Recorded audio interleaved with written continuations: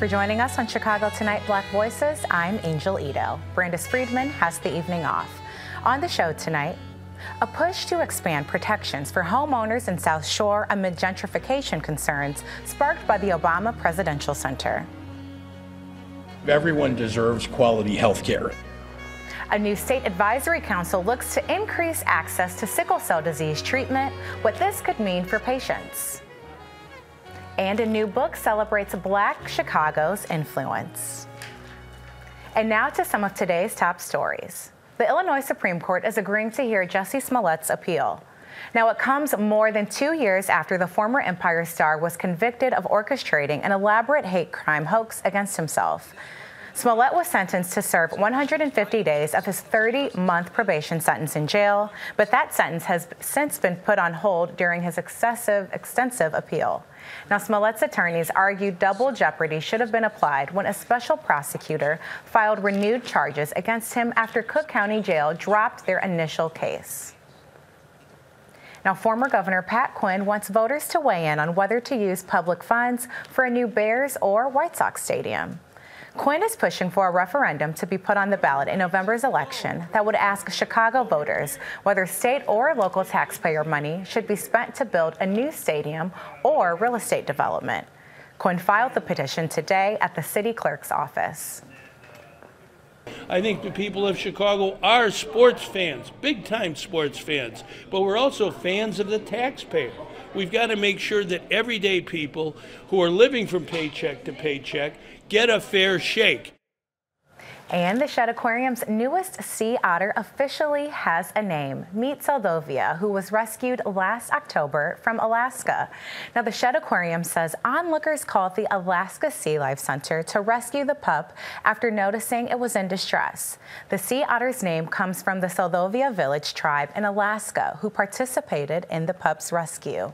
Shedd Aquarium says Soldovia is interactive and cooperative with his caretakers and has begun meeting the other rescued otters at the aquarium.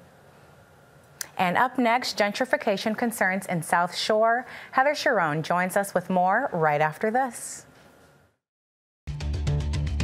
Chicago Tonight, Black Voices, is made possible in part by the support of these donors.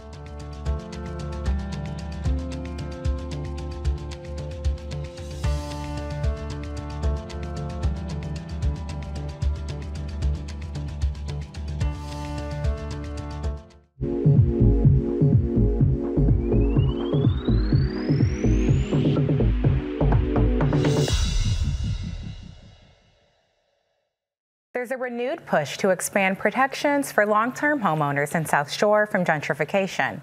Now, it comes as construction on the Obama Presidential Center continues in Jackson Park. Advocates are hoping the passage of a non-binding ballot question will breathe new life into their years-long fight. Reporter Heather Sharon joins us now with more. All right, so Heather, walk me through it. Nearly 80% of voters in 2 precincts of the 7th Ward endorsed an advisory referendum on the primary ballot that was aimed at Alderman Greg Mitchell and Mayor Brandon Johnson. What exactly did voters support? So this measure was crafted by a coalition of groups who have long been concerned that South Shore and Woodlawn is now ground zero for Chicago's affordable housing crisis. And they're hoping the results of this advisory referendum will convince Alderman Mitchell and Mayor Johnson to put the full force behind a proposal from Alderman Desmond Yancey of the 5th Ward that would expand protections now in place in Woodlawn to those living in South Shore. This proposal was introduced nearly 6 months ago. It's stalled in the City Council. So I understand that the 5th Ward Alderman Yancey said that the results are more evidence that additional protections are needed for long-term residents in South Shore. What's next in the fight over gentrification in that neighborhood? So this proposal would essentially make it easier for the city to build affordable housing on land the city owns near the Obama Presidential Center. And it would also set aside millions of dollars to help longtime homeowners stay in their homes with grants for repairs and relief for property taxes, because we all know when you've got sort of a gentrifying area, the value of those properties can skyrocket, which means that longtime homeowners may be hit with massive property tax increases. But any progress has been complicated by the tense relationship between Alderman Yancey and Alderman Mitchell, who both share South Shore. So where do they stand now after last month's confrontation? So after the February 15th City Council meeting, Alderman Yancey said Alderman Mitchell attacked him. Now, Alderman Mitchell says that he didn't do that, he wouldn't do that, but it's clear that these two alder people who share a neighborhood disagree on whether this is the right way to go. And because of the City Council's long tradition of aldermanic prerogative, it would be very unlikely for the City Council to adopt something like this for a ward where the local alderperson didn't need it. So that's why this advisory referendum was put on the ballot, to sort of increase pressure on Alderman Mitchell and on Mayor Johnson, who campaigned on this issue but hasn't really thrown the full force of his office behind it. All right, lots going on in South Shore, and you can read Heather's full story on our website. It's all at WTTW.com/news.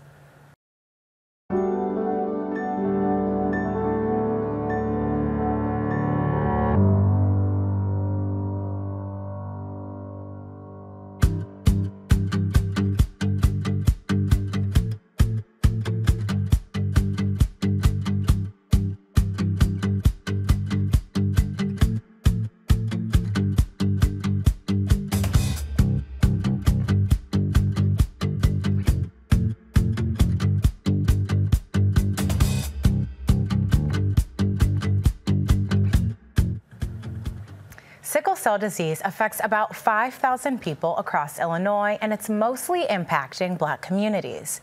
Now, the inherited disease occurs when healthy red blood cells become sickle-shaped and stiff, which can lead to anemia and other health problems. And while gene therapies have emerged to treat the disease, the high costs can limit their access. But a new state advisory council is looking to address this by examining how Illinois' Medicaid program can help cover expenses. Fairness demands that as progress is made, we do everything in our power to make those treatments and cures accessible to everyone. We'll be working with the federal government, which has a similar effort through CMS to solve for these challenges. My goal is to make emerging and transformative gene and cell therapy treatments affordable and available for all Illinoisans who need them. Joining us now with more are Ronisha Edwards-Elliott, an advocacy worker with the Sickle Cell Disease Association of Illinois and is also a sickle cell patient, and Dr. Robert Maloki from the UI Health Division of Hematology and Oncology, who specializes in the treatment of sickle cell disease. Thank you both so much for joining us. Ronisha, let's start with you. Now, we just heard Governor Pritzker and his goals that he has for the council. What are sickle cell disease advocates hoping to see from this, and how do they hope to be involved? Yes, great question. I believe that sickle cell patients really felt like this was a major win for our community, knowing the disparities that we face as patients. And so I believe that this advisory committee is beginning steps for much needed equity in sickle cell disease. So we are looking forward to being a part of this committee. We hope that this committee involves stakeholders like ourselves who have really been advocating for a very long time for this disease. We've done a lot of things such as lobbying. We've done a lot of things such as raising awareness about the disparities that exist in the sickle cell disease. And we would love to contribute to access to care and understanding how cost and feasibility are major things for this disease. What impact do you see this having on those that are living with the disease? I believe that people living with this disease will now feel like their voices are being heard. Sometimes sickle cell disease make you feel silent and invisible because of the many complications and because of the amount of people that it affects. 100,000 doesn't seem like many, but when we look at the race, the ethnicity of those who are impacted, there are many of us who are living in this struggle. And so for the community, it feels like our voices will finally be elevated and people will understand what we are experiencing. Now, Dr. Maloki, we mentioned a little bit of how sickle cell disease changes the structure of red blood cells, but can you explain the greater impacts that it has on someone's health? So it's interesting that in our DNA, we have these things called nucleotide pairs, and there's 3 billion of them in each cell. there's a change in only 1 out of 3 billion that actually causes sickle cell disease. And so what happens, it's thought that it developed in order to help protect you from dying from malaria, which is still a really common disease in the world, though not very common in the United States. And so what happens is when the hemoglobin, which is this molecule within red blood cells, delivers oxygen to the cells, it allows the hemoglobin to form these long chains. And when it starts forming these long chains, it starts damaging the inside of the cell. It makes these long chains that cause a shape change so it looks like a sickle.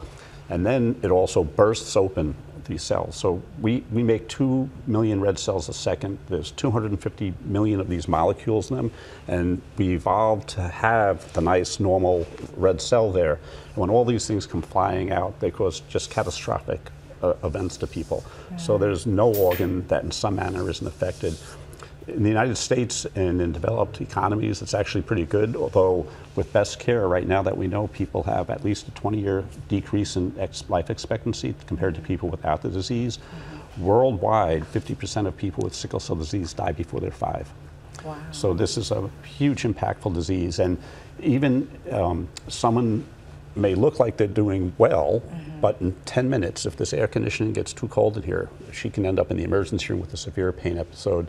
There's tons of other complications that go on. Stress, pain is the most common side effect of the disease, and the pain can be excruciating.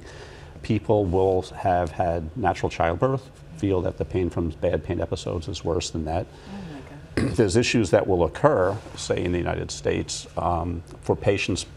The majority of people in the United States who have sickle cell disease are of African background.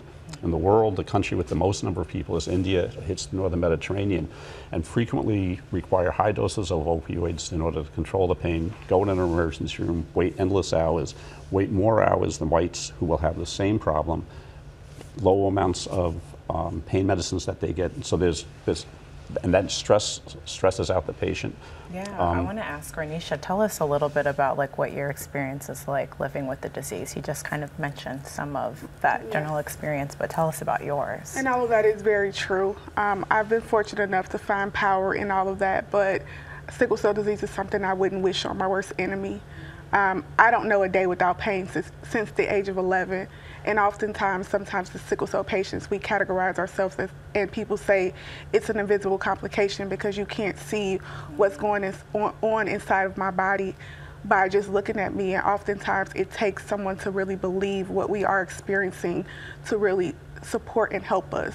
But primarily what I've experienced every inequity that a person with sickle cell disease usually encounters, which includes long wait times, not having the appropriate medication that I need because opioid treatment is the main treatment, understanding that right now there are 4 FDA-approved medications for this disease, and oftentimes we go through battles of insurance coverage and literally just really not feeling normal as a person, feeling like I have to choose between my wellness and who I want to be.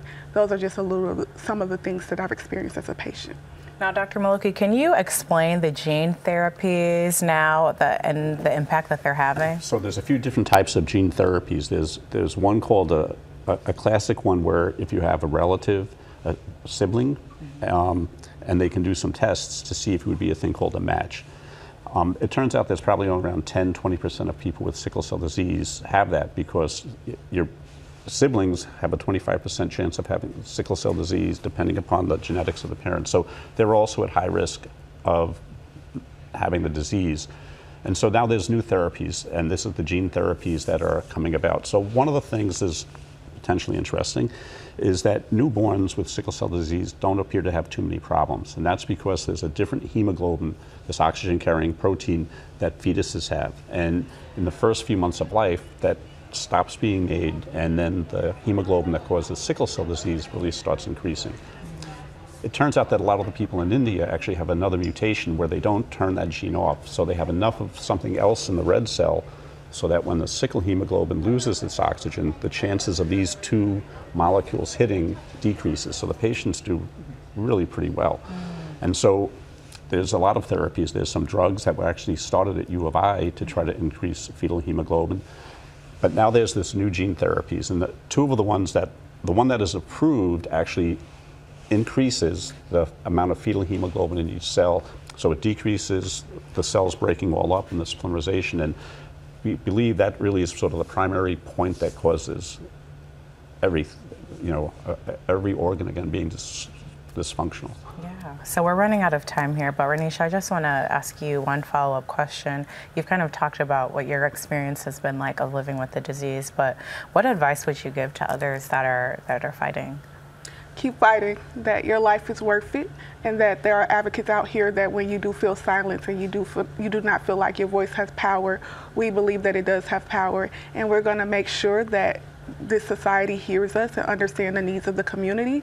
And this executive order that was signed by Governor Pritzker is just the start of what is on the horizon for sickle cell patients. Well, thank you both so much. Up next, a look at how Black Chicago has influenced culture.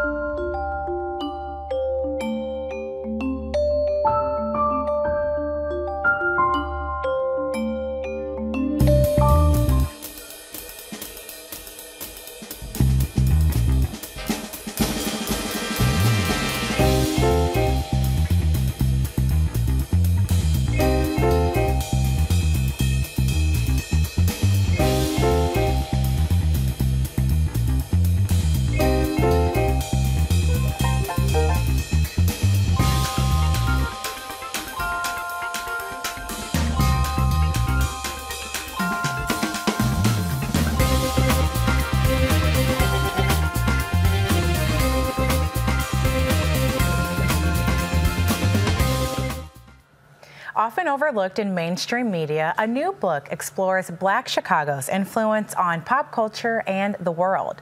Now, the book is called We Are the Culture, Black Chicago's Influence on Everything. And joining us now is the author, Ariane Nettles. Ariane, thank you so much for joining us. Thank you for having me, Angel. Yes, so let's get right into it. I know that this book was several years in the making. How did the concept of the book come about?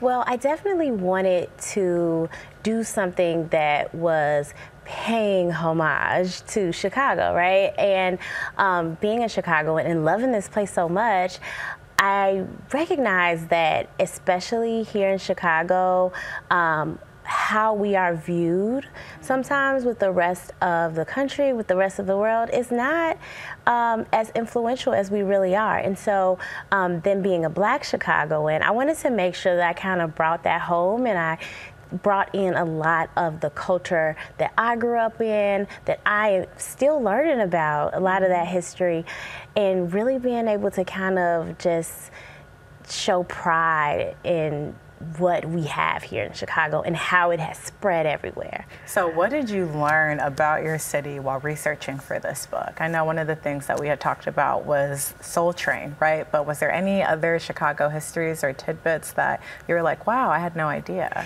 Yeah, there were so many. And I think there was a lot of things that I had a little inkling about, but that I just had no idea just how influential it was. So, for example, like with hair care, I knew, from growing up that we had a pretty strong Black hair care industry, but I didn't realize that we had so many influential families that created these brands, and I didn't realize how their influence then extended into, for example, entertainment, right? Like you just mentioned Soul Train. Would Soul Train have been able to remain as popular and been able to grow if it hadn't have been for example, Black hair care companies that put money into that advertising when maybe other people wouldn't. So it's all so integrated, and I just really, I'm still learning more and more. Every single day I learn more about how beautiful this place is, and it just made me want to keep going and learn more. And of course, as a reporter, it was a lot of it had been what I'd already been reporting on, and so just kind of sitting down and formalizing it and spreading it out, I just learned so much more though.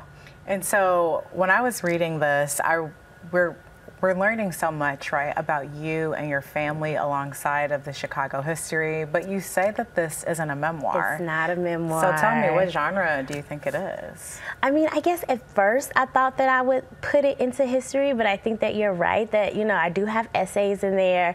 And the point of those essays are not to show any type of exceptionalism or specialness. It's really to show like, hey, I experienced this really cool thing.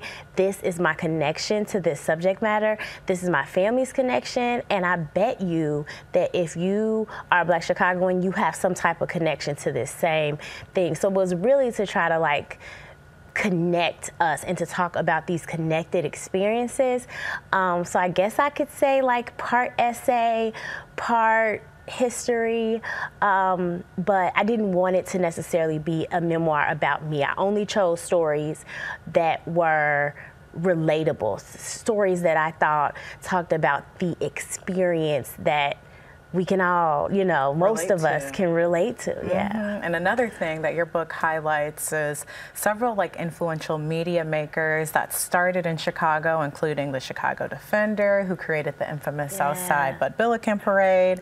We also have the Johnson Publishing Company, and even Oprah Winfrey, who got her start here. So how would you say that these outlets that you've highlighted have influenced mainstream media today? Yeah, I think that really how we interact with a lot of media can be seen in the starts of some of those things, right? When you talk about the Defender, how influential it was, and even just, you know, its op-eds, you know, how to have like a really strong perspective in a way that we might see now in certain pieces. When we talk about Ebony and Jet, lifestyle, right? Showing Black lifestyle on the pages in glossy magazines, right? Making it look appealing and beautiful and something that you want to aspire to. Like, that's what we still try to do today. And so it's just really influential.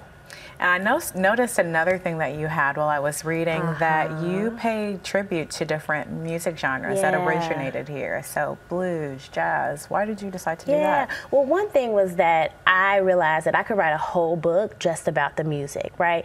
And so I had to make a lot of tough decisions, and I couldn't include a lot. And so wherever I could, I realized, how can I integrate music back into this? And I think because music really is the soundtrack of all these things that we do. If you're talking, you know, about Ebony and Jet, for example, who were these amazing musicians that came through. So all of these things, they all just tied together so beautifully. And continuing with music, another tidbit that you have in your book is kind of a playlist, if you will, right? Whether it be starting at the beginning of a different section of the book or a chapter, you've outlined different artists that you were listening to. So some of those include How I Got Over by Mahalia Jackson, Go by Common, and I'm Ready by Muddy Waters.